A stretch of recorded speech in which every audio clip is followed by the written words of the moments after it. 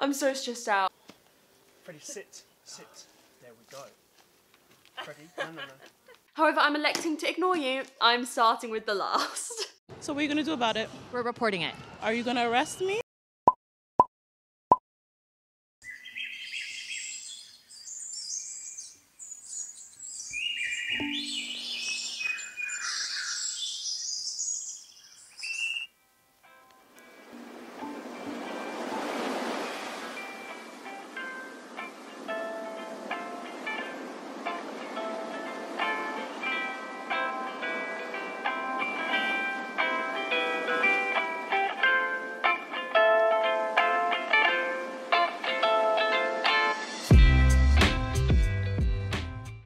Welcome back to my channel. So today is the first daily vlog for the reading rush and I'm terrified. I'm so excited, but I'm terrified of daily vlogging. However, I think we've got this in the bag. We've got this. We're gonna be fine. Today is just like, let's just get as into this as we can. Let's just have a great day. Let's read a shit ton. And then every other day, hopefully this week, I'll be doing some kind of activity. So I think I'll be baking brownies tomorrow. I'll be going to the beach on Wednesday to get you excited. Oh, y'all wanted a twist, eh? Come on. Reading Rush vlogs. Let's get sickening. Yeah. Yes, bitch. Work. I am gonna have a little bit of a book haul and like a book related item haul in this video though. I can see the parcels, they arrived yesterday and I've been waiting to open them. So we'll do that a little bit later. These videos aren't going to be as heavily edited, although I've probably done some heavy editing in this intro, but like going forward, there'll be a lot of times I need to just cut shit together to get it out. So as long as you're okay with that, we're okay with that, you know? Not as many memes, not as many like zoom ins. So let's quickly go through my TBR again. I do have a whole video on it. I'm going to be reading The Last by Hannah Jameson. This is for the first two prompts, which are read a book with a cover that matches your birthstone. Mine is Garnet, which is red and blue, and read a book beginning with the.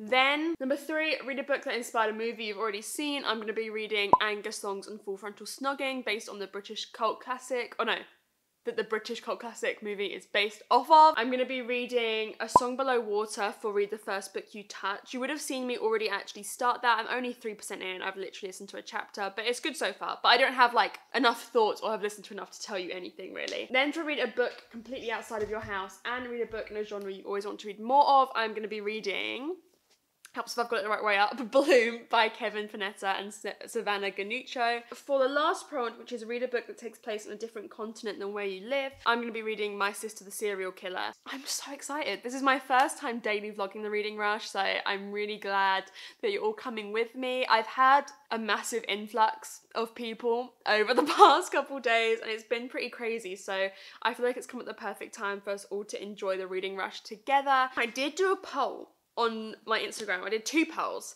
between the 2 audiobooks and my 2 physical books that aren't the graphic novel. And for the audiobook, I'm listening to you, A Song Below Water 1. But for the physical book, you all voted for me to start My Sister the Serial Killer first. This is the much more hyped out of the 2. It's a very popular book and it's super short. It's only 240 pages. However, I'm electing to ignore you. I'm starting with The Last. So what are you gonna do about it? We're reporting it. Are you gonna arrest me? Are you gonna give me a ticket? We don't do. So this is a like murder mystery where a nuclear war has happened and there are 20 survivors in this Swiss hotel and a body turns up. I've actually, to tell you the truth, I've sat here and I've read the first 14 pages in like 2 minutes. It is such a quick start. It's so engrossing at the beginning. People have already died by suicide at the beginning because they can't, like, they don't want to live in a world where a nuclear war is happening and they may be the only survivors and they're completely cut off from society. But I think a body turns up that has been obviously murdered. My aim today is to get, I would say, at least halfway through this. I think that's really reasonable. You can come up on the sofa if you want. Come say hello. Come here. Come on, get a good bit. I am also going to try this whole week to do all the Instagram challenges.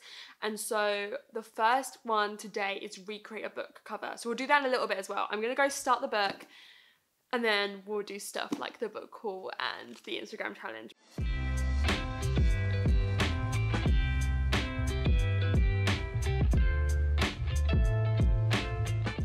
So I am 100 pages into the last. So for some reason going into this, I didn't realise how terrifying like a nuclear war is. Dum dum.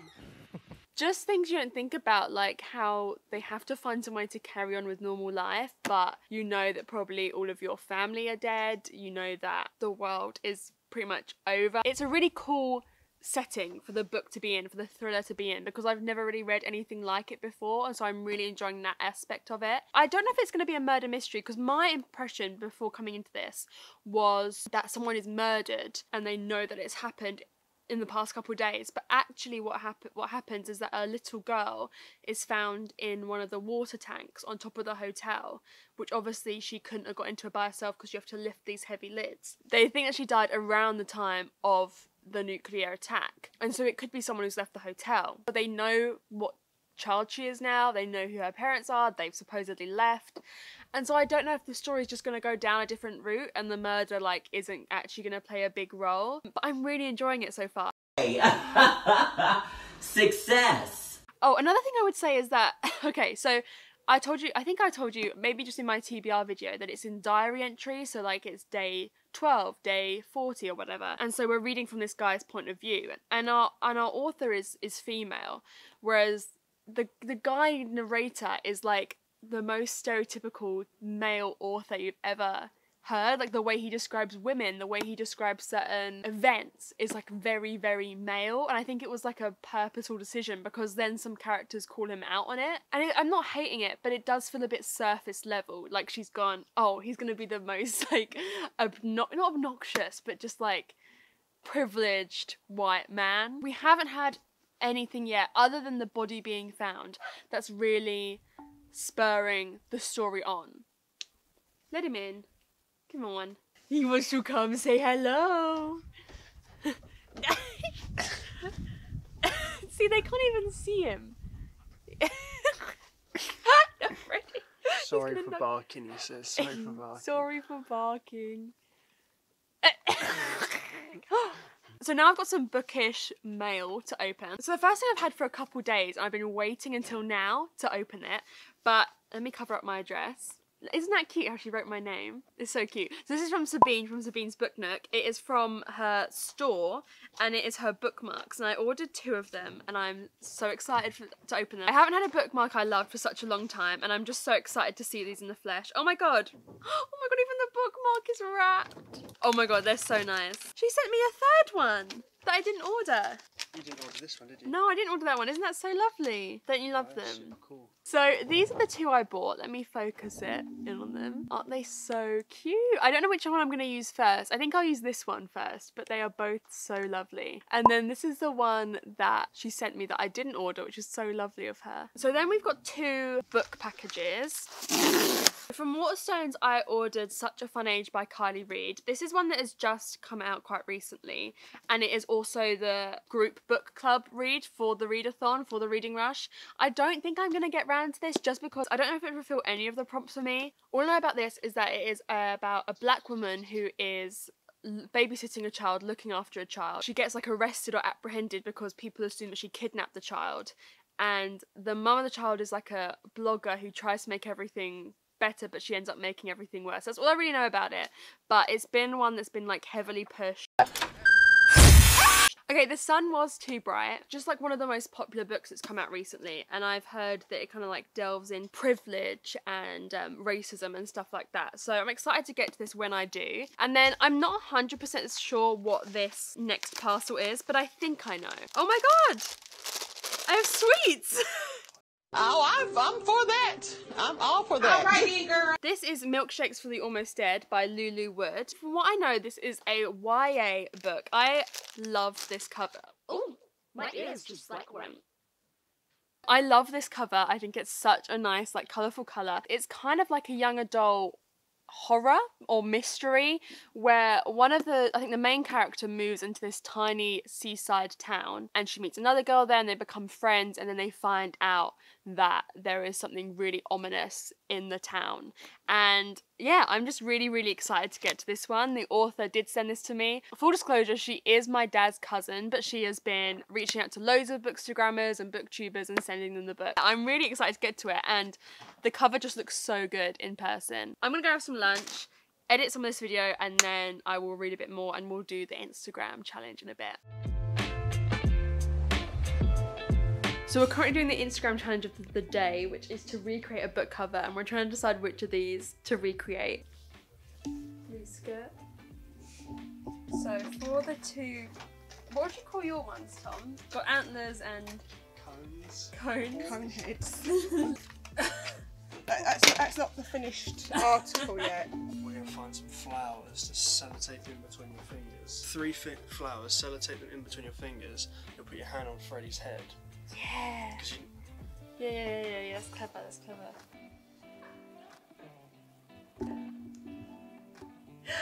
I hope you're having fun.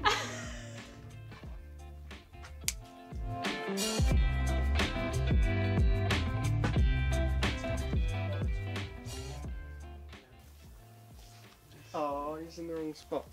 Scoot your bum over, mate. Freddie, sit. Sit. There we go. Freddie, no.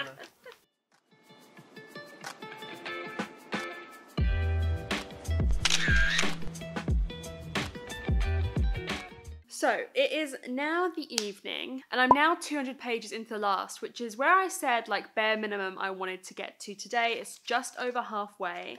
So I'm really happy with my progress in that. Shit is starting to go down. It's a slow book, but a fast book at the same time. Like, you read it very fast, but the shifts in tension and like things happening that make you feel a lot more nervous are like very subtle, you know? Like, it's a very kind of subtle build in tension for the characters, and you really have to pay attention to like how the power dynamics shift and what that means. I'm fucking scared. What was it? It was scary. It was scary. It was really scary. Nuclear war is fucking scary. Who knew? I mean, I've said before, I love when you have an isolated cast of characters in my thrillers. Like, that's always what I love. But you are, like, this is beyond isolated, because you may be the only living people left in the world and you have no idea who could be out there. Like, you have no clue. This is isolation beyond anything I've ever known or read. The thing about this book is that normally when you have that in a thriller, at least the ones I've read, you have like 6 main characters. Whereas in this, there's like 19, 20 people left at this hotel. And we've gotten to know quite a few of them in some capacity. There's not many, I'd say there's maybe 2 that we know on like a much deeper level than any of the others. And so it really could be anyone who is behind the occurrences that are going on, or a group of people, but it's starting to feel like there could be, this is just me theorising, but it's starting to feel like there could be like a lot of people at fault, possibly, but I don't know how that would happen because these people don't know each other, so I'm scared. I'm really scared, but I'm really enjoying it so far. I don't think it's gonna be a 5-star. There's just something about the book, it just doesn't feel like a 5-star, but at the moment I'd say it's a 4 stars. I want to read at least another 50. Like, I think I can do that tonight. I really don't know who to trust. Like, I have no theories, but it's kind of being revealed to us, but I'm like, is that the truth or are you tricking me? I feel I need to use that mastermind clip again, but that's really like not the truth right now. I'm not a mastermind. I'm so dumb. See, I'm telling you, I have a mind of a master. I have the mind of a mastermind. What's that? Okay, I'm gonna go read some more, hopefully, this evening. Hopefully this isn't the last time we see each other. It won't be. I'll see you again. I can't wait to see you again.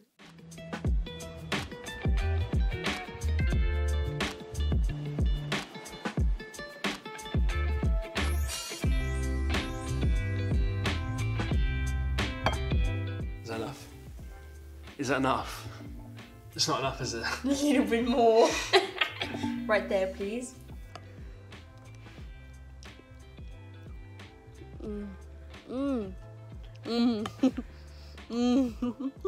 Good evening.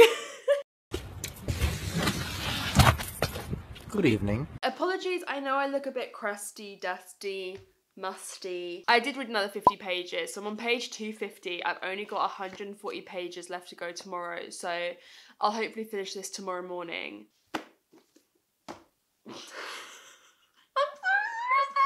I'm so stressed out. When I said shit was starting to hit the fan, it's really doing that now. Stuff just keeps happening, keeps going wrong. There's this sense of like hallucination or just like deliriousness under everything because of the just like extremely ridiculous situation they all find themselves in. They are all in a state of grief, essentially. They are all in shock. They all have like certain things they can't fully remember or things that they get confused by, and so like you're constantly trying to figure out like what's the truth, what's going on. But it's becoming clear people are lying, people are not telling the truth, which when you are stuck with just these 19 people and your life basically rests in their hands, that is not good. I'm really excited to finish this tomorrow. I've loved today. I feel like we've had a great first day of the reading rush. The momentum will dip. I feel like it's unrealistic to think that this will just be great the entire time. I will see you tomorrow. Thank you so much for watching the first day. I hope you've enjoyed it, and I hope the reading rush is going really well for you if you're participating. If not, I hope you're enjoying watching all the content, and yeah, see you tomorrow when I'm more awake. Bye.